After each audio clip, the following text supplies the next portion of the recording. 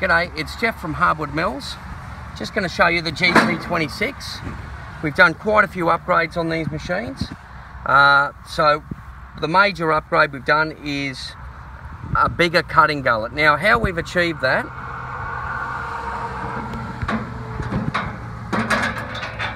is by adding an idling system into the machine. You can see here the idler. I'll just show you quickly, the people who haven't seen these before, how they work. So you've got a centrifugal clutch, and that just takes the power down onto the band wheels.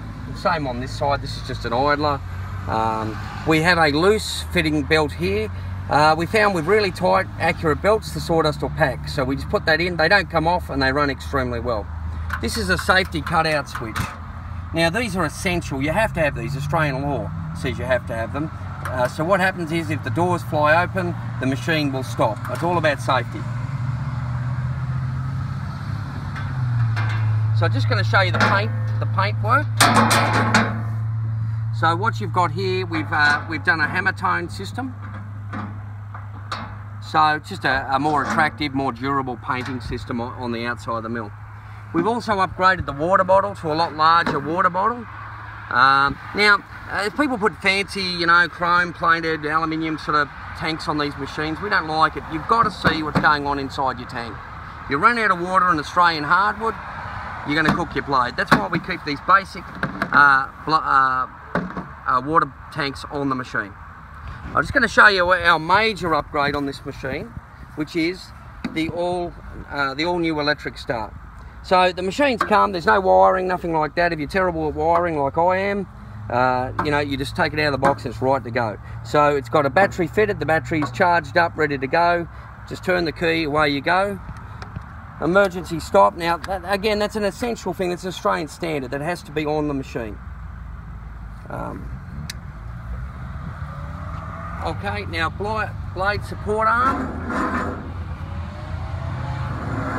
So you can see the blade support arm here.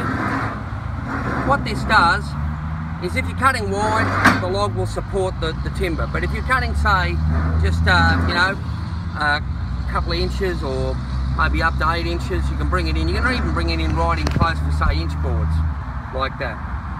Now, we've also upgraded, we've powder coated the bunks, but we've fully galvanised the track system on the machine. A lot of people have asked us to do this, so we've done this. It's an outstanding finish, I think.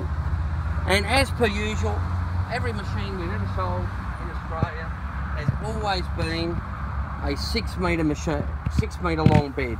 We find it's ridiculous that someone would sell a machine at 4 metres. You can only cut, you know, 3 metres or something like that. With these you can cut just over 5 metres with your standard sawmill. So they're an excellent purchase, good value for money, and you're buying a machine from people who are Australians who actually know what hardwood is. You know, they don't think oak's hardwood or something like that. We cut ironbark, we cut all the nasties, red box, Wahhabi over in Western Australia. We've cut it all. Gidgee,